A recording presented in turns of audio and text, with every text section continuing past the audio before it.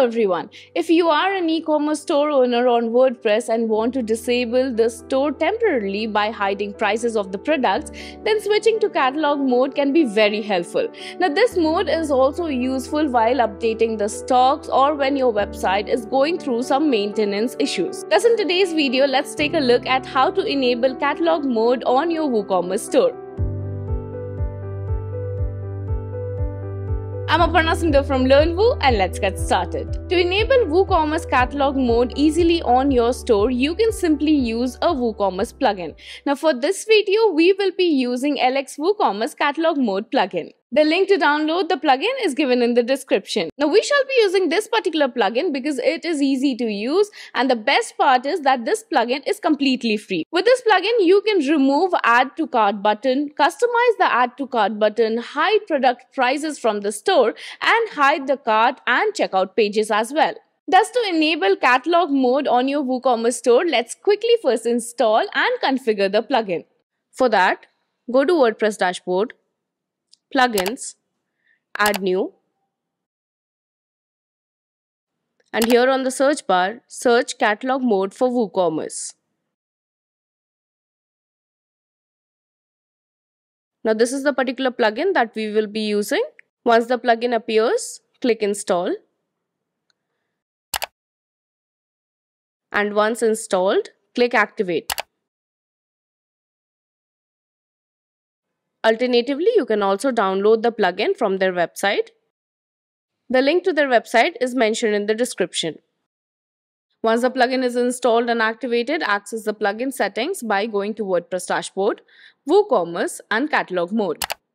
Here you will see different capabilities of the plugin. Let's take a look at them one by one. The first option is to remove the add to cart button. If you tick the box next to this option and enable it, you will see a few more additional options. From here, you can specify whether you want to remove it from the shop page or from individual product pages. Tick the box from where you want to remove it, or select both to remove the cart button from both shop page and product page. Next, from here, you can add and placeholder text to be displayed at the space where the button was located. Like here, I have given the text coming soon. However, you can leave it empty if you don't want any content to be displayed. Once done, save changes. Now if we go to front end, the add to cart button will be removed from your shop and product pages as we had selected both. And here you can see that the specified placeholder text will be displayed in its place. Next, in certain scenarios, you may not want to remove the add to cart button, but instead want to change its function and text. Now this customize the button option will help you with that. Thus first untick remove the add to cart option. Now tick this checkbox to enable the customize add to cart. Once it's enabled, from here you can add custom text for the product page here and add custom button text shop page here. Next, in the button text URL, you can also change the functionality of the add to cart button by redirecting customers to a page of your choice. For that, just enter the URL of the page here. For example, if a customer wants to request a quote for bulk purchase, then you can add the text request a quote as the placeholder text and give the URL of a form here where they can enter their quantity requirements. Once done, click Save Changes. Now if we go to the front end, here you can see that the text on the button will change as per what we had specified, and the customers clicking the button will be redirected to the page where they can submit the details of a quote.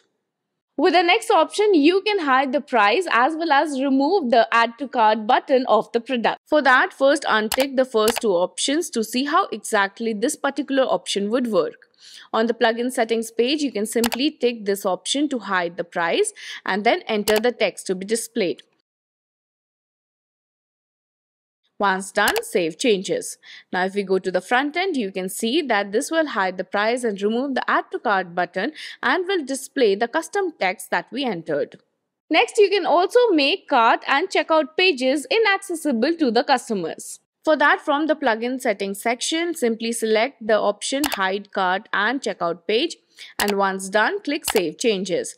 Now if we go to the front end, we can see that if we click on the cart and the checkout links on the navigation menu, they will be redirected to the home page. Next, you can also exclude the site administrator from the catalog mode settings and thus apply catalog mode only to the other users. Now for that, from the plugin setting page, check the option exclude administrator to exclude all the users that have administrator user role from the catalog mode settings.